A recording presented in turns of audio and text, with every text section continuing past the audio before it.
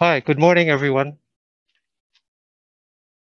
I'm Bob Kamemoto. I'm from American Savings, and on behalf of the Hawaii Chapter, I would like to welcome you to this morning's presentation by Paul Brewbaker of TZ Economics on the current state of the local economy.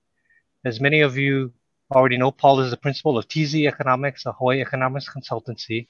His background and research on the Hawaii economy and financial risk analytics stems from a 25-year affiliation with the Bank of Hawaii, concluding as its chief economist. He's a graduate of Stanford University, did graduate work at the University of Wisconsin, and received his Ph.D. in economics from the University of Hawaii. He has lectured extensively in international monetary and financial economics and is a member of the American Economic Association, the American Finance Association, the National Association for Business Economics, from which he holds a Certified Business Economist designation. Paul is no stranger to the RMA Hawaii chapter, having done several economic presentations for us in the past, and the chapter was fortunate to have Paul provide a presentation in November of last year in the midst of the COVID-related shutdown of the Hawaii economy.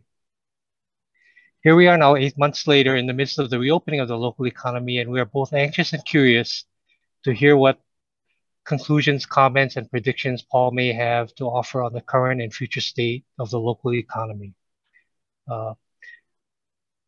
Please hold your questions or enter them in the chat function, and if there's some time after the presentation, Paul will try to address them at the end.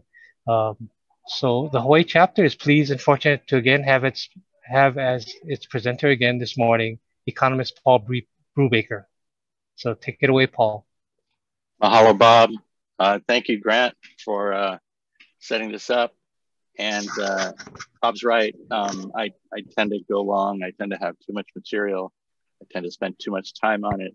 So if you'd enter your questions into the chat, I will try to summarize and provide a written response that I'll share through Grant at, I think it's Hawaii National. And if we do have time at the end, feel free to unmute and jump in once we get to that point. I've muted most of the video feeds just to keep the bandwidth down. So I'm going to jump right into my slides, and I'll make sure to get a PDF copy of those to Grant and the organizers so that you can check it out if you're interested in following up. Most of the slides have sources, references at the bottom of each screen, and the links are usually live if you want to go find the data. And I do have some other material if things come up that are outside the scope of this presentation that are kind of related but didn't sort of, didn't quite make the cut.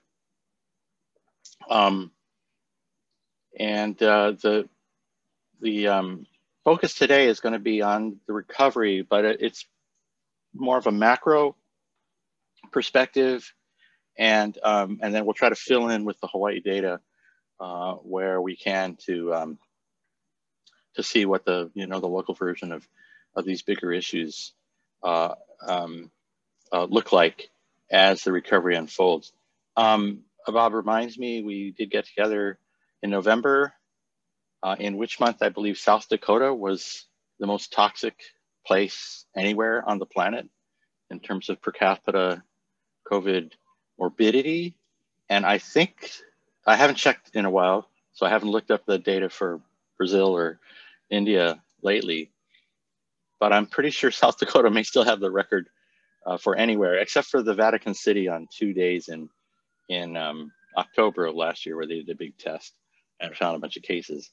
So we've come a long way from that moment just after the reopening of tourism. You remember, under the Safe Travels program with pre-flight testing protocols in place, come a long way. A peak of national morbidity and mortality in June, combined with an attempt to do something at the state U.S. Capitol. I don't know what the hell was that all about. And here we are now with a rip-roaring recovery and a lot of recent concern about inflation, which kind of is the backdrop to where we start with just an example of what's out there. and which allusions to which you'll find in the financial media every day now. So here are median U.S. home prices over, a half century. So I'm pretty sure we can infer a long run from this data set. I've adjusted for consumer price index measured inflation, and you can see the cycles in valuations within a 99% confidence interval, a 2 standard error bandwidth around that regression I've estimated with a 1.25% real appreciation rate for homes. And the cycles are the ones we're familiar with, Camelot in the 1960s, the inflation hedging event in the 1970s, where we all gravitated to commodities and real assets to protect against inflation. The Japan bubble in the 80s, at least as we know it here in Hawaii, and the subprime bubble in the early 2000s. The convergence to trend in the 2010s is notable because we put a lot of architecture, as you know, as financial services professionals, into the mortgage lending origination and distribution and portfolio management system servicing to mitigate morally hazardous behavior and adverse selection. So I think we have a better system now than we did going into the new century, much better capitalized for sure. And there you have the COVID event right at the end, and this little jump in home prices. That's the bubble people are talking about, by the way, that the little zig there. And so to summarize most of what I'm going to talk about today, I think it's a transitory, that doesn't look like a bubble to me yet. It's too early to tell. I call it a tiny bubble, like Kui Lee's song. It might already be over, and we'll look at some local data that just has a hint of that. But there's definitely a robustness about the economic recovery year to date, at any rate, since the new year, that is not inconsistent with concern about renascent inflation, given the strength of the recovery. So let's dig into those data. Here's the term structure of inflation expectations implied by the difference between nominal treasury yields and TIPS yields on treasury inflation protected security. So you take the nominal yield, subtract the real yield, and you have an implied inflation forecast at several maturities, 5 through 30-year maturities. The key here is twofold. Well, three. One is that the inflation expectations, as revealed in these bond prices, right, yields have moved back to the range they were in over most of the early part of the last decade, and they've inverted. So the 5-year expectation is a 0.5 percentage point or a full percentage point higher than the 30-year expectation. That suggests, again, a transitory phenomenon at work, more inflation in the short run than the long run. And then, of course, they've zigzagged downward.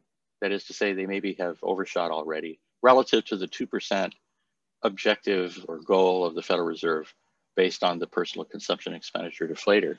When you turn to the consumer price index, which tends to run about a 0.5 percentage point higher than the PCE deflator measure of inflation, the Fed's target, the experience, as you recall, for most of the decade has been one in which inflation has not met the implied target in terms of the CPI, which is now a Hawaii-wide measure, and they've changed the frequency of the measure. But it's been pushing up, and in the most recent monthly data in the US, and by the way, there's a new data point. I think I have May in here, and I think that, maybe I'm wrong about that. June's not out yet, next week.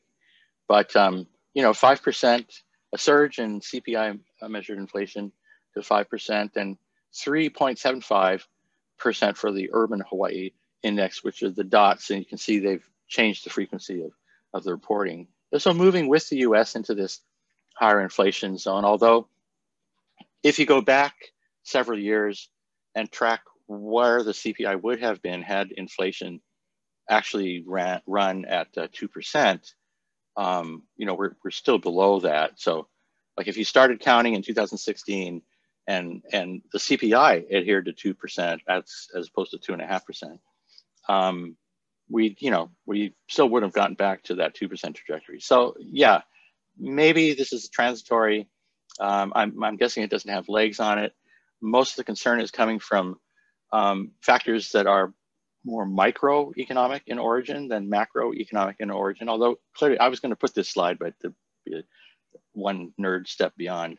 But if you do aggregate supply, aggregate demand, and inflation, output growth space as the y and the x-axis, right? So inflation on the vertical axis and growth of output on the horizontal axis, and then the potential GDP growth rate, say 1.8%, would be sort of a full employment benchmark or trajectory at which aggregate supply and aggregate demand in equilibrium would cross over at the inflation rate consistent with the monetary policy goal, right? That at that intersection, what's happening is aggregate demand is rebounding because of a restoration of consumer confidence, stimulus from the federal government, aggressively accommodative monetary policy posture. So aggregate demand is shifting out, but aggregate supply is also shifting to the left, so to speak, because these commodity prices are rising as a consequence of supply chain disruptions and the temporary shutdown of productive capacity during the course of the pandemic, in some cases, straight up lockdowns. And the difficulty ramping up production once you get going again. And a lot of talk about people having trouble finding workers who are kind of, their job sucked before COVID and you're not going back, not under the same terms, that kind of thing. It's instructive. These are PPI indices for iron, steel, and lumber. If you look at the commodities prices, these are Chicago Mercantile Exchange lumber futures contracts. So in dollars per thousand board feet, lumber prices have fallen by half in the last 7 or 8 weeks. So again, I think, once we get back to fuller employment, once the supply chains aren't all jammed up, once the factories are back in operation, most of these things should settle down. But in the meantime, right, it's more expensive to build a house. And right at the time when everybody seems to want a house in order to pimp out an office. So these collisions are happening in the micro side of the economy. But in terms of the macro side, I think there's less of a case to be made of systemic inflation of the sort that, Friedman taught us about, that inflation is always and everywhere a monetary phenomenon. And I'm not going to read the bullet points in general here, but you get the drift, and I'll move into look at some of the numbers in the data. So if you ask economists what their forecasts are right now, and these were surveys done a couple months ago, when the consensus was, for example, that the CPI would rise at a 2.8% and the PCE deflator at a 2.6% in a survey of business economists back in the spring. My guess is these might be a percentage point higher at the max. And we get some guidance from the Fed, which in March projected 2.4% PCE deflator rates of inflation for the current year. And then in their June meeting, upgraded their quarterly forecast to 3.4%, a full percentage point higher. But they too, as you probably know, have been indicating their belief that the factors at work are transitory and more supply side oriented than demand side oriented. In terms of the Fed's policy posture, more generally, obviously the balance sheet is, at $8 billion in terms of assets and liabilities is bigger than it's ever been. Remember the world before Lehman Brothers, when none of this was even going on, except for $100 bills that drug dealers were using for international payments. About 4 trillion, about half of the 8 trillion that's out there on the Fed's balance sheet on the liability side is just reserve deposits, right? It's just this deep pool of liquidity that's there to backstop the banking system. And then I think people have been following more closely lately is the shift out of the Treasury's account as it deploys the third wave of fiscal stimulus in a year. And so you see the growth of reverse repos, which are, the counterparties there are mostly, money market mutual funds, I think. So it's sort of moving from the Treasury part of their book to this special area that they created so that non-bank entities could have access to this liquidity. And as we know from the minutes of the Fed meeting, the FOMC meeting last month, they're beginning the conversation about tapering, but we're probably a year away. Maybe a target rate, overnight rate increase within the next year, but almost certainly a lot of forward guidance before we get to actual leveling off of asset purchases and tapering off thereafter. It may come quicker than it did in the 2010s, but I think what's happened with interest rates the last 6 months is very similar to what happened with the taper tantrum back in 2013, where a few stray remarks by Fed Chair Ben Bernanke at the time, about, well, we could sell securities in addition to buying them, which, and bond market participants' heads exploded. And so they ran away from treasuries. We're seeing, a little bit of that right now. I think a little bit overdone. And in fact, I haven't updated this data set for a couple of weeks.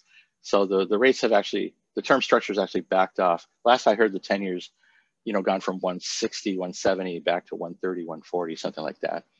But the Fed has made clear and has reaffirmed in each of its recent meetings the trajectory over the next several years of, maybe a 25 basis point increase and maybe 50 basis points thereafter, pushing out through 2023 before really getting into normalization closer to mid-decade.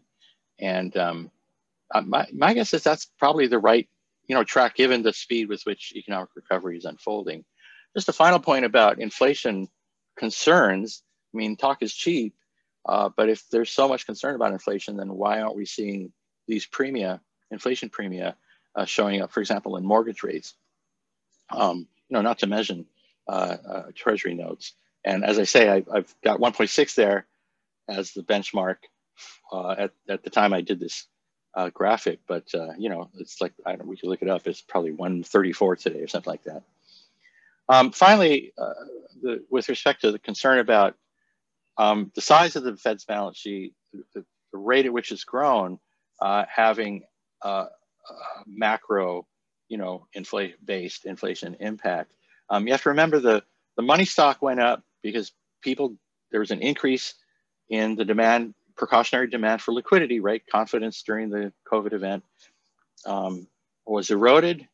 People flee to the safety of cash and their single family detached dwelling. And that increase in the demand for liquidity, in the demand for money, was accommodated by an increase in the M2 money stock. And the flip side of which is why you don't see an impact on inflation, is that M2 velocity dropped. So, right, MV equals PY, right?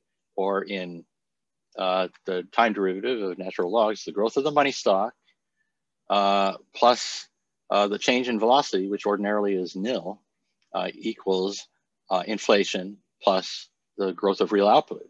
And if the growth of real output is 1.8%, and then the inflation goal is 2%, then 2 plus 1.8 is 3.8% on the right-hand side of the equation, should match, money growth if velocity is constant. Well, velocity was not constant last month because everybody was hoarding. And indeed, if you look at velocity over time, it's kind of fascinating that it has been going down that's a story for another, a conversation for another time, because you remember in the financial innovation of the 80s and 90s, velocity was going up. Anyway, no impact on inflation from these monetary policy moves. And so that allows us to switch gears and look at the real side of the economy a little bit, excuse me. And here's what's happening with tourism, which all the haters are out because the tourists are back. Like, they don't want the jobs or income. So here's what's happening with domestic passenger counts. which for a summer season may be an all-time high right now. This is the data through Tuesday, I think. What's today, Thursday? Maybe Monday, the 4th of July weekend anyway. And at 30,000, that would be just, over the top for this week. These are weekly data, and you can see the gradual recovery since the reopening under the Safe Travels program on October 15th.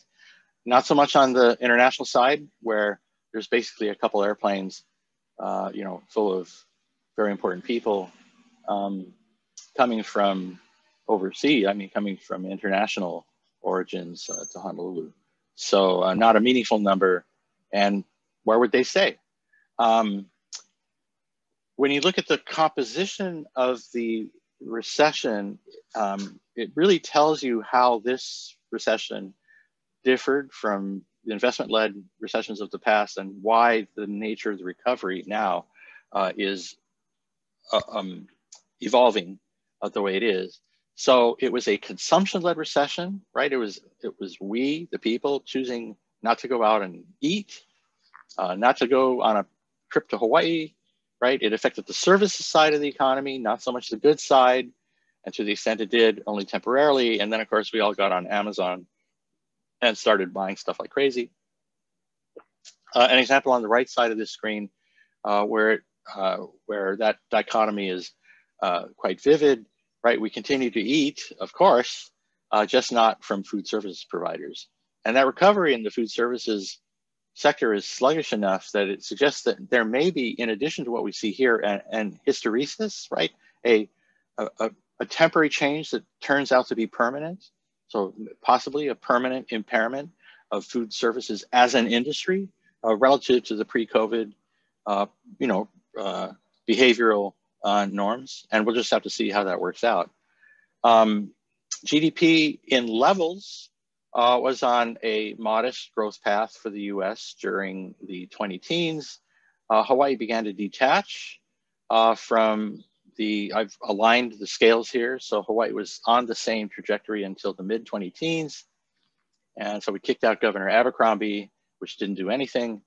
And here we are. And then GDP in Hawaii stopped growing for a year and a half before COVID. Hawaii's economy was not even growing, but nobody's even talking about it because there's a record number of tourists or something, which there was not.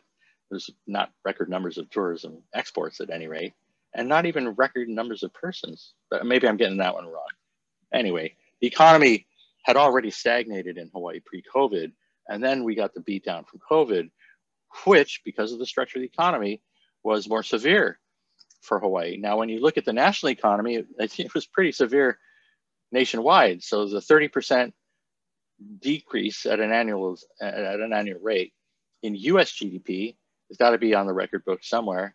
And of course, in the third quarter of last year, the equiproportionate 30% increase in GDP has got to be another record. But remember, when you go from 100 to 70, which is a 30% decrease, going up by 21, which is a 30% increase, doesn't actually get you back to 100, gets back to 90.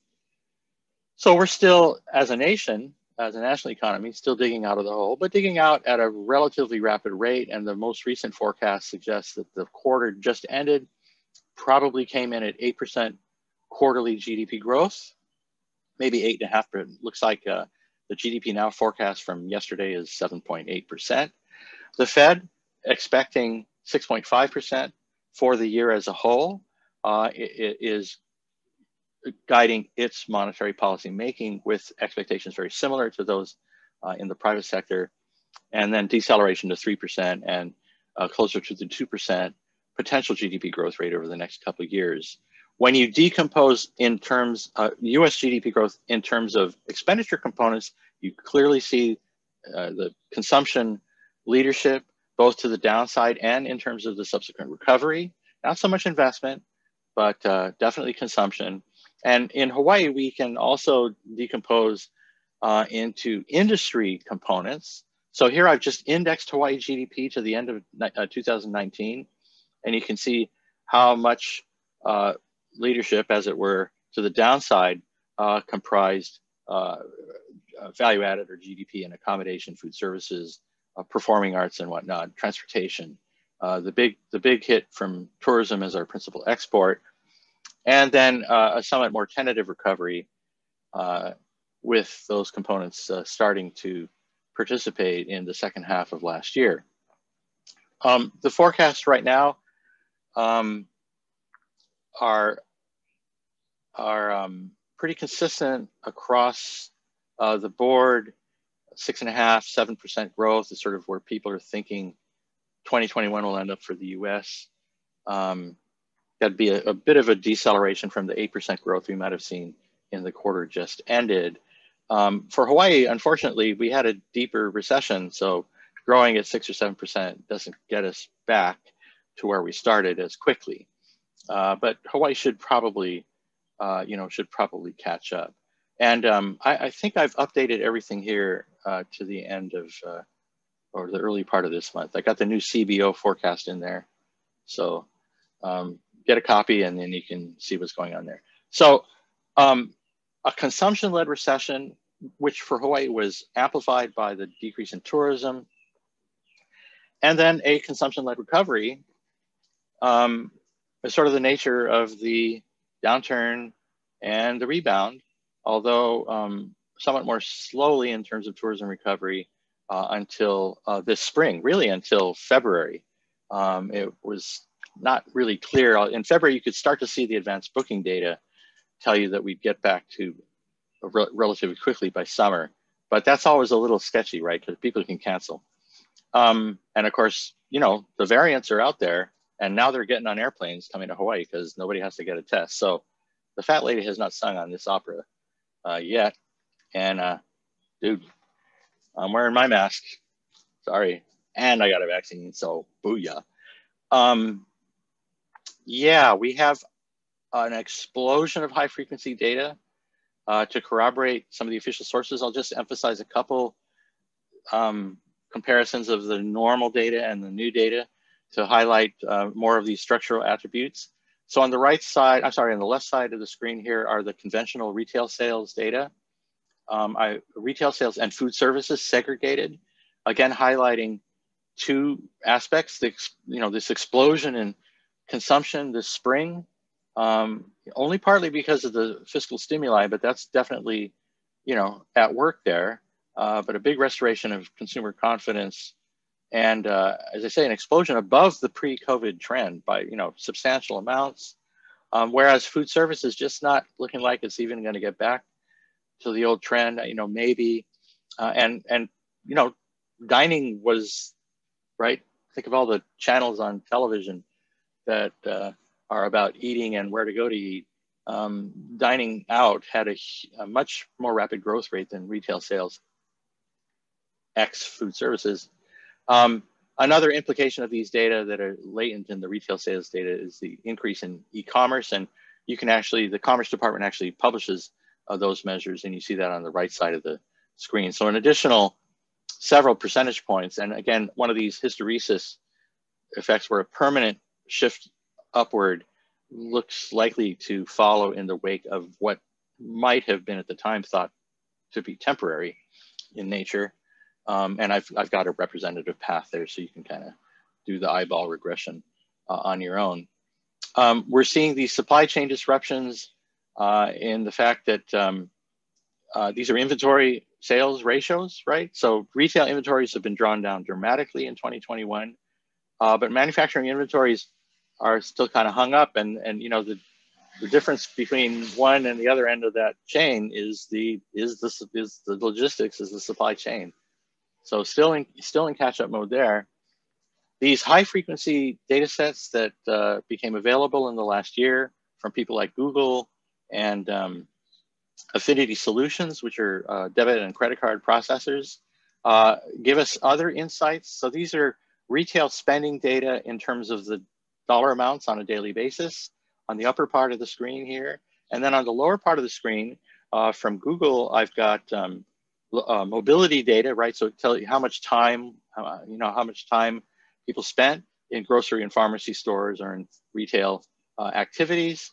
And again, an appearance of maybe a permanent change in that people are spending way more than they used to, but they're not spending as much time in these retail locations.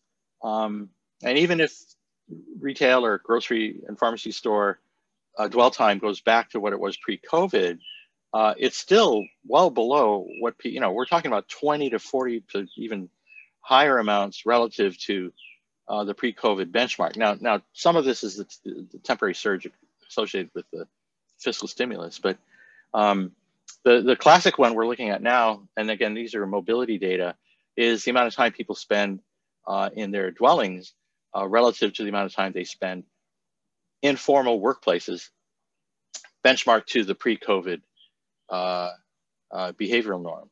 So here we really see some evidence of that shift in the location of work, a spatial shift, which has many other implications, not just for real estate, but for transportation, economics, and so on and so forth. And I'm just going to push forward here and dig a little deeper into the work from home phenomenon. We're seeing increasing amounts of evidence to fulfill what rapidly became an expectation a year ago. So this is a survey from May 2020, just over a year ago. Pre-COVID, 90% of workers had never worked from home. I'll say that again. Pre-COVID, 90% of workers never had worked from home, and fewer than 5% of workers had worked from home full-time, 5 days a week. Very rapidly, work from home appeared to take hold.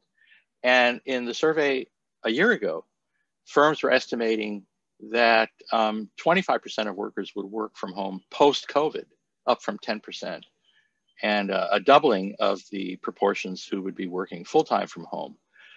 During the course of the last 12 months, these expectations were validated. So majorities of companies in some of these surveys, as an example, reported most or all employees working home, 2/3 in that case. And we're also seeing evidence that things worked out way better than people expected. So when you ask firms, how'd it work out? They're like, dude, it was awesome. And so you're getting the sense now that there are going to be a lot of companies that want to go back to the old ways, and they're going to find themselves holding an empty bag. And then these other companies that are moving in this new direction are going to get all the productive people. You can see that in terms of the distribution of work from home as a function of educational attainment.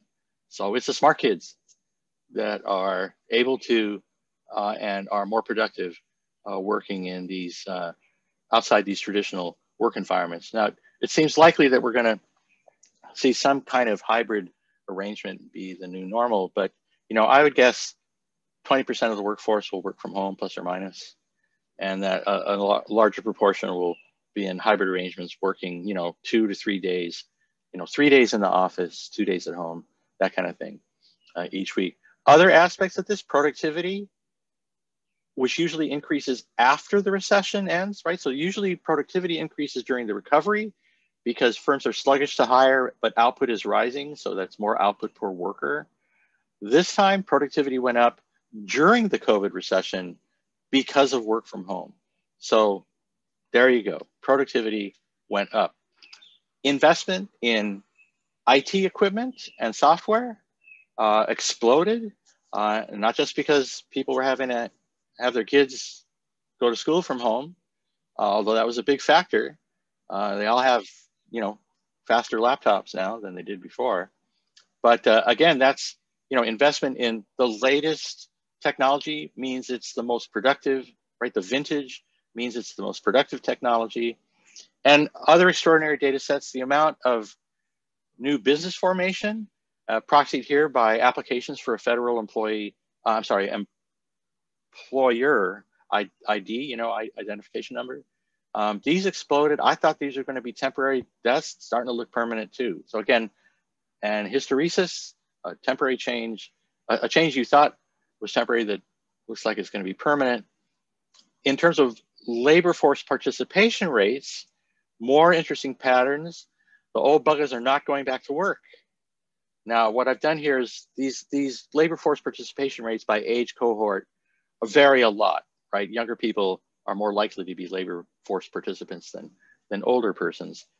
But if you normalize the data, so you just relative to the average for this period, and these are standard deviations, then I think the young people are going back to work, but the old dudes are like, hell no, not at that pay.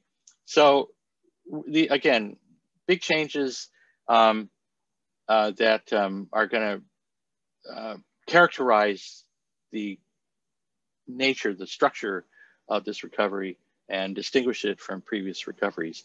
And by the way, what happened to teenage? I mean, look at teenage labor force participation. When I was a teenager, more than half of my peers worked. I didn't until I was 18, but 17.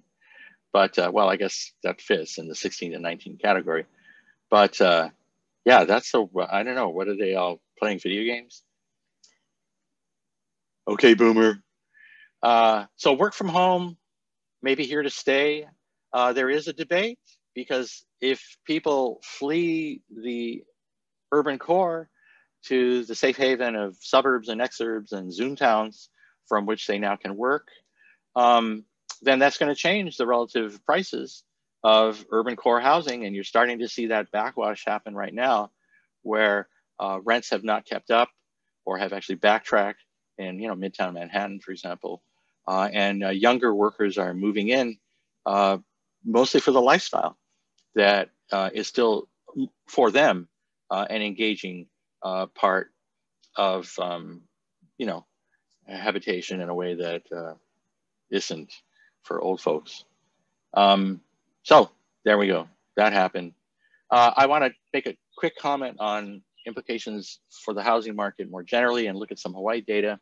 So my working hypothesis here is you have a one-time increase in the proportion of workers that will work remotely, let's say from 5 to 10% pre-COVID to 20 to 30% post-COVID in some form, full-time or hybrid. And that one-time, it's a one-time increase, so it's a step function.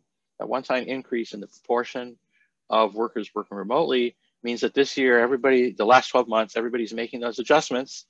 So it creates a one-time impulse to housing demand or demand for detached dwellings. And therefore, you should, if the hypothesis is correct, you should see differential impacts in the two market segments, single family homes and condominiums, high density housing formats. And you should see a spatial impact, right? So you should see the remote, geographically remote areas benefit, and then the urban core areas suffer, relatively speaking. And then the question is, how long does it last? I think it just happened. I think it just ended.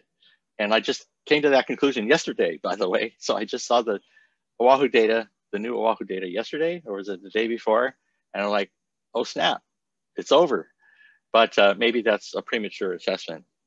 So here's what's been happening, right? You had the work from home phenomenon and a lot of increase in the demand for single family homes in the suburbs or the exurbs, right?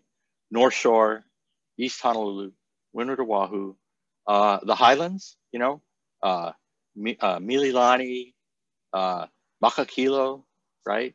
And then you see prices of the urban core under downward pressure. A complicating factor, we shut down tourism for 7 or 8 months. That means all those vacation rentals, which are not owned by Marriott, they're owned by everybody's auntie, right? They're all small investors. Those guys could not go without a cash flow for 6 months. So they dumped those condos, mostly condos, on Oahu. It's mostly condos in the vacation rental pool in Waikiki. I mean, I'm sorry for the people in Kailua that want it to be, they want to whine about something because they're from Kailua.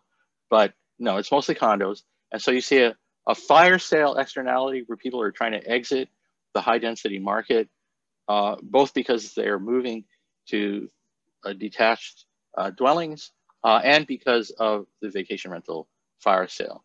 And what do you get? Well, you get a big drop in condo sales. These are Oahu numbers. And of course, now we have the big rebound. Now this is, if you look at what the Honolulu Board of Realtors press release says, so you read Andrew Gomes' article in the Star Advertiser yesterday, he reports correctly, wow, look at those condo sales. And yeah, look at those condo sales, dude. That's the number of condo sales, right? If you're a realtor, you're all over that. If you normalize these data, you realize that actually at this point of the recovery, single family and condo volumes aren't that much different from what they were, benchmarked to the pre-COVID period. But condo sales fell way fell further to, a 3 or 4 standard deviation decline that, is the trough from which they're rebounding. So that explains some of the interest in the volume. But here again, we have one of these supply chain consequences. Condo inventories built up in the COVID interval as people tried to dump the vacation rentals that were cash flowing zero or negative. And whereas people in single family homes were hoarding them at the precise moment that more people wanted them. And so you had single family home inventories decline rapidly just before COVID, and then as interest rates were declining, and then after, whereas on the condo side, you had the city double down on its vacation rental ban from, right? They're banned. Vacation rentals are banned. They've been banned on Oahu since 1989. The city just doesn't enforce it. So then they said, oh, we're going to enforce it. So everybody started to, head for the exits, and then COVID came. So that increase in condo inventories, months of inventory remaining, was a really notable, these two time series have a 0.96 correlation. When you look at the entirety of the data set from the 1990s through December 2019, 0.96 correlation. And then it goes to minus 0.6 for 6 months. But now you can see they're converging again. So as I say, I think this one-time impulse is over, and you have to be careful talking about a housing bubble. So here's a real bubble. This is GameStop stock prices. And you can see the recovery in GameStop stock prices in the fall of last year.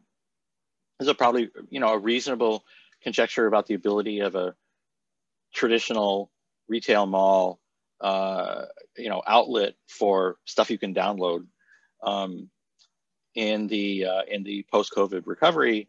And then, of course, the bubble in January, where everybody on Reddit decided to jump on. It's a herding event, right? It's a rational stochastic herding game with asymmetric information. And so there's this bubble. Here's another bubble. These are Nevada home prices during the subprime bubble. So that's a bubble. I don't think we're seeing that right now. And so let's look at the data. Here are Oahu. I don't think we're seeing that in Hawaii right now. We're seeing the tiny bubble that I mentioned earlier, and it's only in single family prices. So here's Oahu's data through June. And then see that little turn from May to June? I seasonally adjusted data. So, these are my data.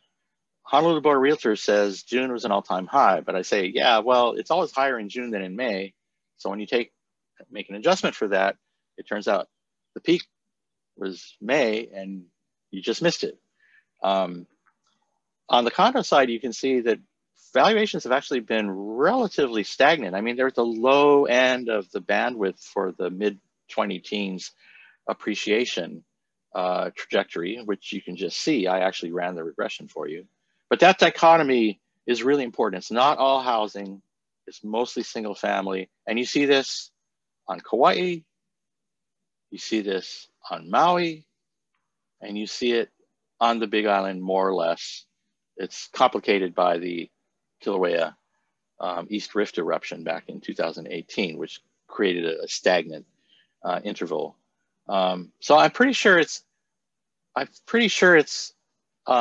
true everywhere in Hawaii, even though Hawaii is a beneficiary, so to speak, of the vagabond worker sort of refugee phenomenon. You can dig a little deeper and do the analytics from a detrended standpoint. So here's these are quarterly data. So through the first quarter, single family median prices on Oahu, condominium prices on Oahu, and then again you see those bubbles. Okay, those are bubbles, and then so let's take that trend out. See the regression there. So you you take the trend out of what's called the stationary component of the data. And so you can extract a cycle and a residual non-cyclical component. And there again, you see in the single family side, a big jump that's absent from the condo non-cyclical time series. So, you know, really you just do it informally by eyeballing the data or formally by detrending the data.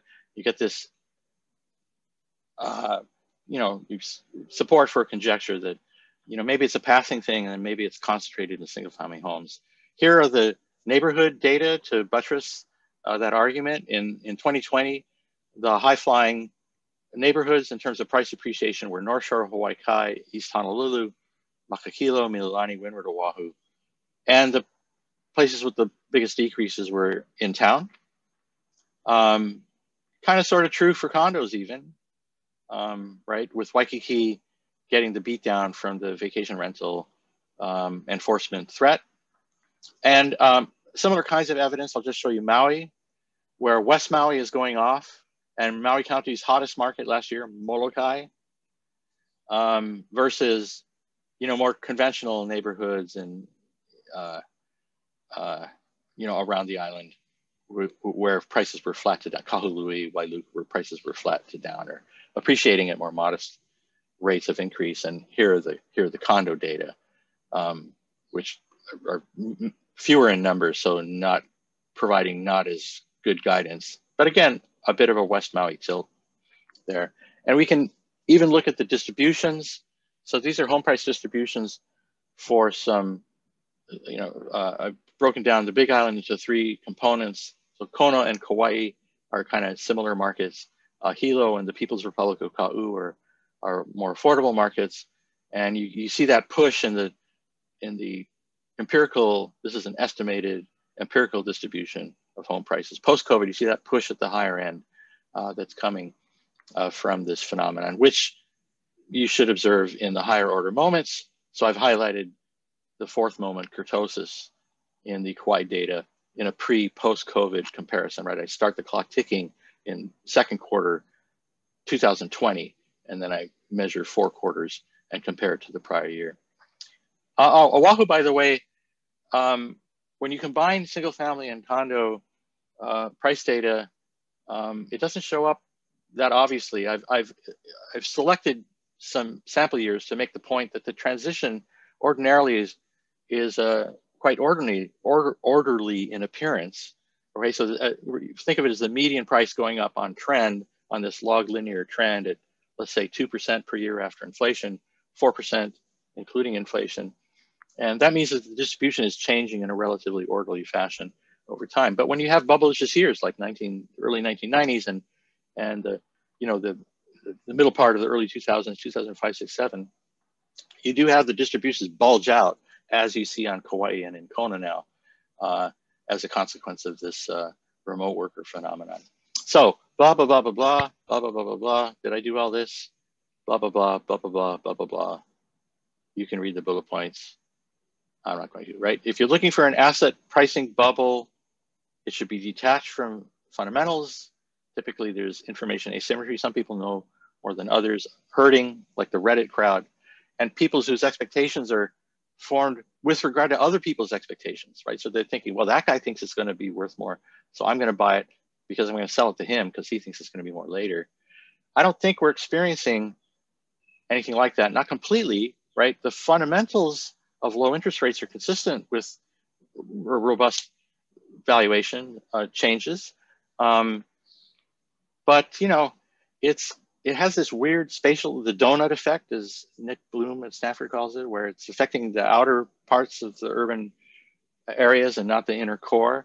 And of course, it's an increase in demand from a biological event. So risk averse individuals responding to a biological shock in the presence of inelastic housing supply to begin with, not to mention at $800, 1,000 board feet or whatever it's called, or not to mention in the presence of a transitory supply shock pushing building materials prices upward temporarily. So that I think most of that stuff's going to resolve itself over the next 6 months. the thing that's not going to resolve itself, they're not going to give you a building permit anyway. So give it up, forget about it.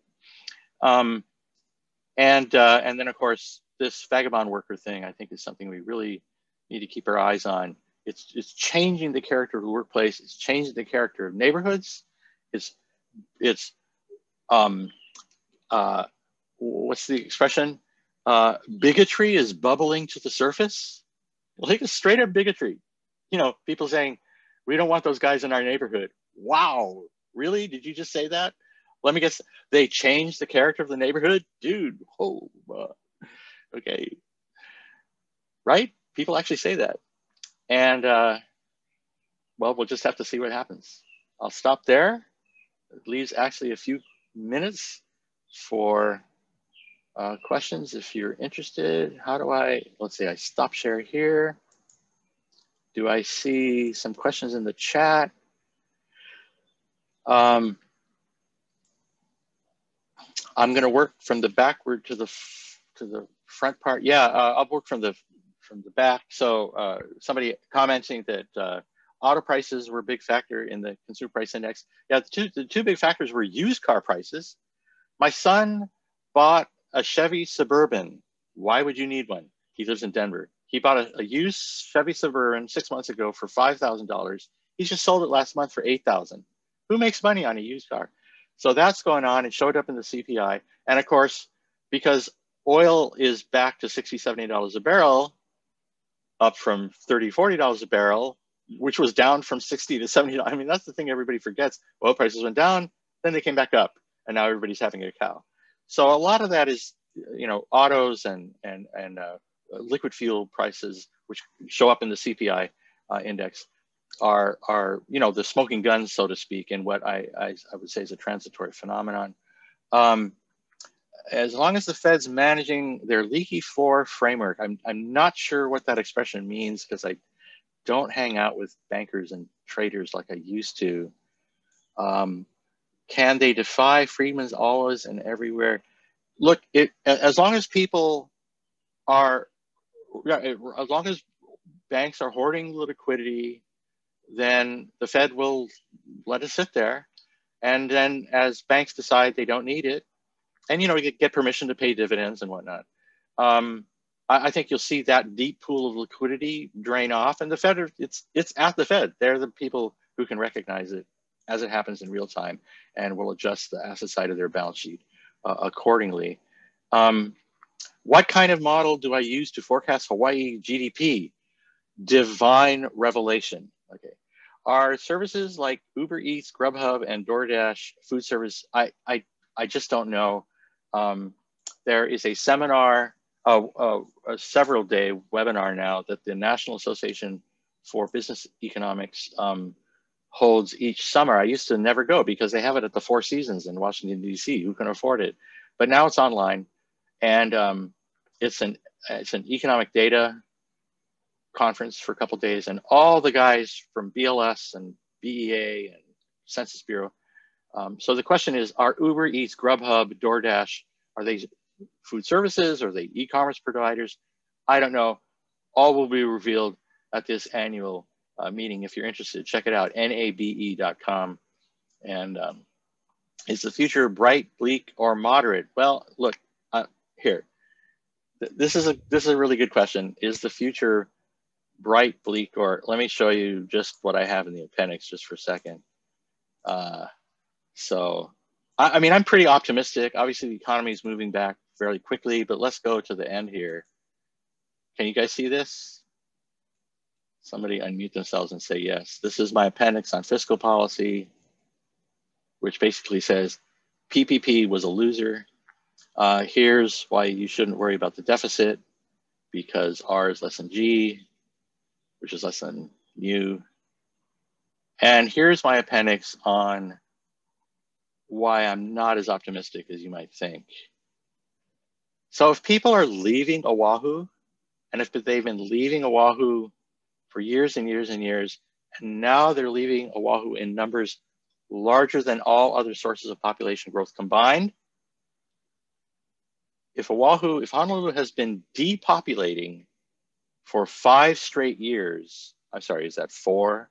1, 2, 3, for 4 straight years, and was doing so 3 years before COVID ever was invented in a lab in Wuhan, China. That's not true. I mean, people were leaving before COVID. So it's so good, people are leaving. That, you know, have you done your housing forecast? Have you modeled housing absorption in a world in which Oahu just lost 30,000 people? Oh, here's another good one. Let me go back to that slide. I think I have. So here's Oahu. Here's all the neighbor islands. Hey, bro, people are leaving Maui. Hawaii's losing people faster than, you know, almost any other state. And oh, I didn't put the other. So here's what you do. You go look at the DBED forecast, the state of Hawaii's official population forecast from June 2018, 3 years ago. You look at that forecast, and then you look at the actual population 3 years later. The difference is 60,000 people. That's 20,000 homes. Housing crisis solved. I'm just saying that's just arithmetic. So this depopulation is something we really need to be attentive to. It's not small. It's not happening anywhere else. People don't leave the cool places. And you know, the places they're moving are Idaho, Utah, Nevada, Arizona. So, I mean, they're cool places. If you're a tourist, I don't know about living in Coeur d'Alene, but look, that's what's happening in the country, and that's what's happening on Oahu. So for that reason, my optimism about the 2020s is being tempered by our population loss and the implications it has for, say, housing and other aspects of the economy that we ought to be spending more time talking about. Let me see if I can just get to another couple of those questions. Oh, there they are. So thank you. I guess I can name names because you can all see that Tony asked if the future is bright, bleak, or moderate. It's Mizuno. You know, it's pretty good, but this thing with people leaving is not a good thing.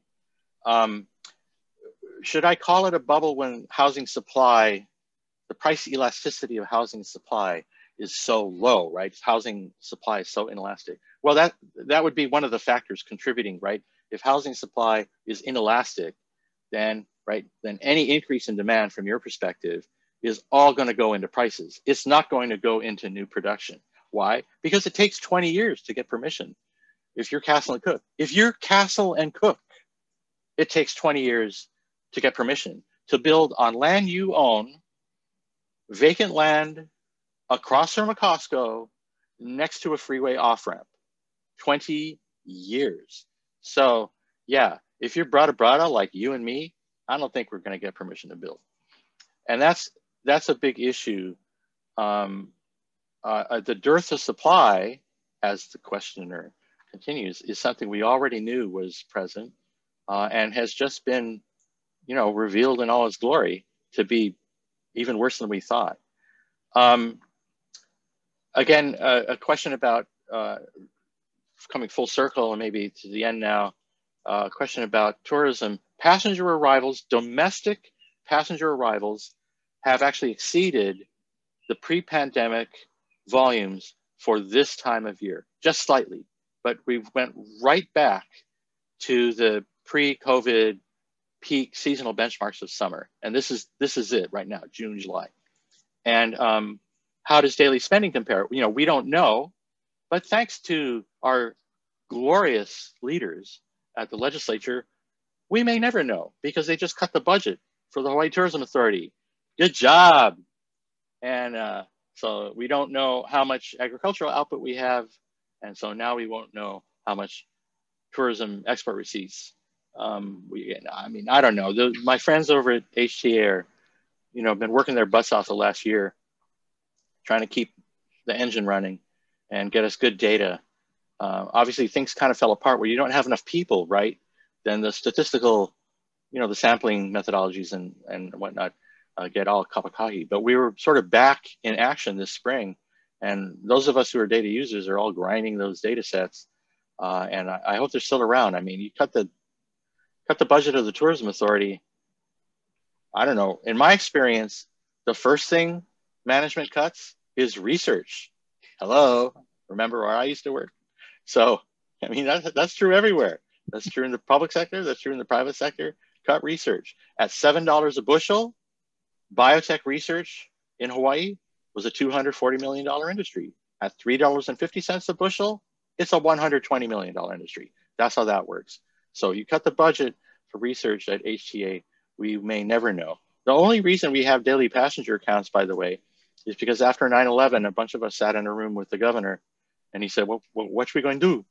And I said, you know, the bugger over at the airports division that gets all the passenger manifests?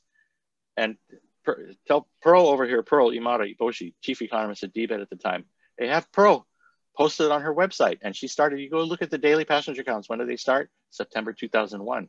So that's the kind of thing. We saw this with this crisis. COVID precipitated a bunch of new data we've never seen before. Some of it we're still learning how to use.